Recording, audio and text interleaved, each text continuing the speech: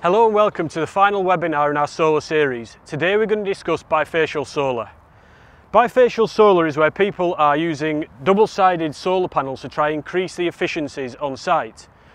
What we've seen is a reduction in manufacturing cost, which means it's getting more and more affordable to use bifacial panels and therefore enjoy the increased efficiencies of a bifacial system. What that means is we've seen about a 20% increase in bifacial panels on site, so it's becoming more and more popular.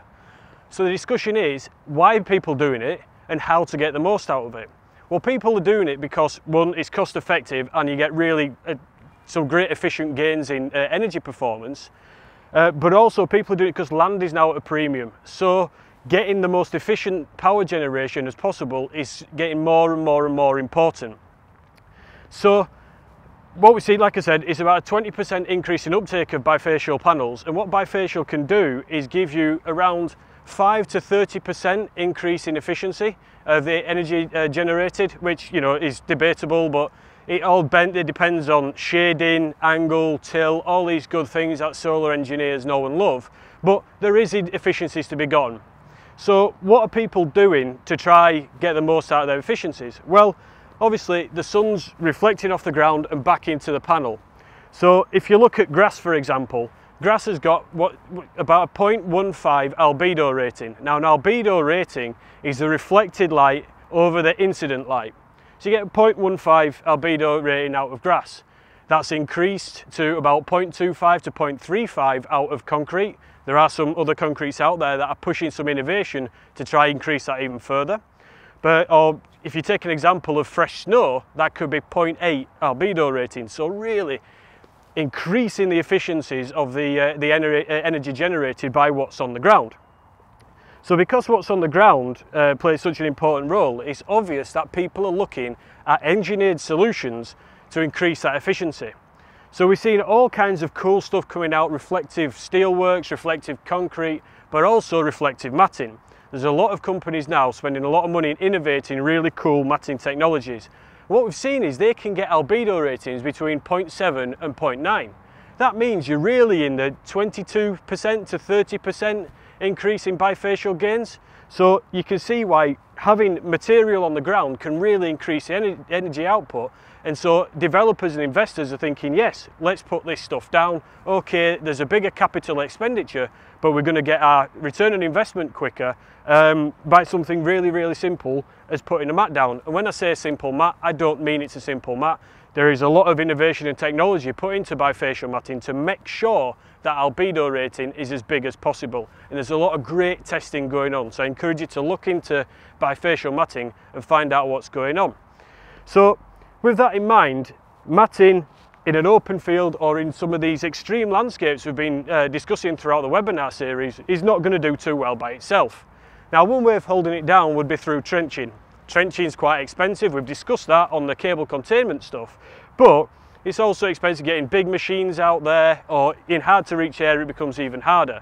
So a big conversation is happening is how we keep this either on the ground or elevated, or make sure it's there throughout any wind loading or anything like that, and reflecting the sunlight just as we need to, getting that irradiation back up into the rear of the solar panels. Incidentally, these are not bifacial solar panels, it's just what we've got at our training facility here at Gripple. So what we're going to discuss is what Gripple can do to help you with this reflective matting materials, the bifacial reflective matting materials.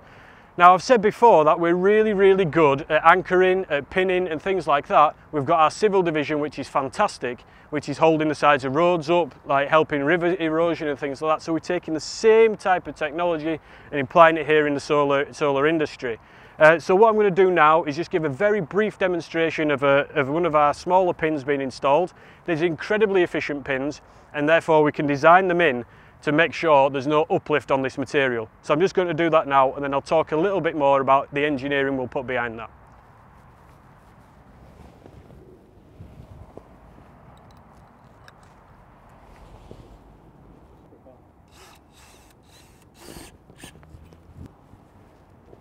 So as you can see, it's an incredibly easy install. We've got a chuck tool that interfaces with the pin.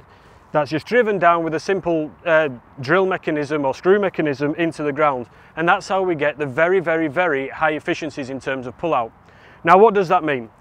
I've spoken at length before about Gripple being engineers. We love engineering, we're good at it, and we do it all the time in civil construction, for example, like I've just mentioned. So what we look at in this situation is where the site is, what the wind loading is, the height above sea level and things like that, and say, right, so what loads are these matting going to see? Apply some safety factors to that, do all the wind flow kind of calculations on what this uplift would be, and then specify the right pin type or the right anchor type. Bear in mind we can use anchors similar to the anchors we use on the anchor in the solar frame to keep this stuff down as well if the wind loads are particularly high. So we can specify the right system in the right place and the right amount. And what we found is this is a really cost-effective way of installing this matting safely and to make sure this thing's not going to blow away. Like I said, there's a big capital investment in putting this matting down. Not huge, but there is a capital investment. You need to make sure it's put down properly and it's not going to blow away in a year's time and you have to repeat the whole progress. So Gripple and Gripple's engineers are here to help you install this and get it right first time with the right technology, whether it be this pin or an anchor or a longer pin, we can specify that, and the right engineering mathematics to back that up. And we're there to support in terms of training on installation and things like that as well. So basically, if you've got a site where you're interested in bifacial systems, whether you've already got panels, you're looking to increase the efficiency of your albedo rating, you can get in touch with Gripple. We know some great reflective matting manufacturers as well we can put you in touch with, and make sure that the anchoring system is suitable for your site. So as ever, please ask any questions.